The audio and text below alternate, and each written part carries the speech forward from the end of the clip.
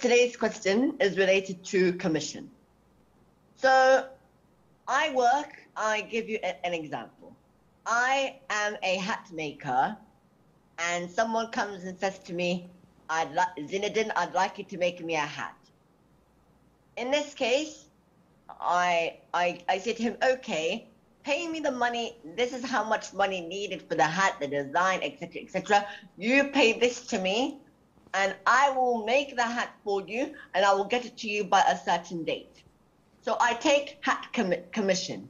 Is this allowed? And Sheikh Asim, also, my second scenario is what the pharmaceutical companies do, wherein they say that you pay us this, and we will give you invitation to seminars, etc., etc., if you pay this amount for a certain price or this or that. I don't understand your second question.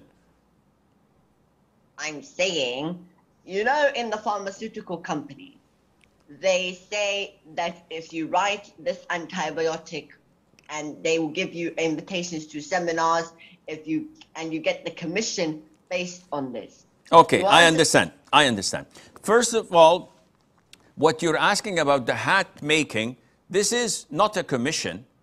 You are delivering a product, and you're asking the person to pay you up in advance for that product, whether it's a hat or a cup or any type of tailor-made merchandise for this person. So if you ask for money in advance, or you produce that product and then collect the money afterwards, there's no problem and there's no commission in that at all. This is what you're getting for what you're making.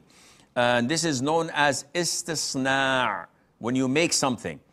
Drop shipping, when we said that bay'u salam, is different because you're selling something you don't have and you're not going to make.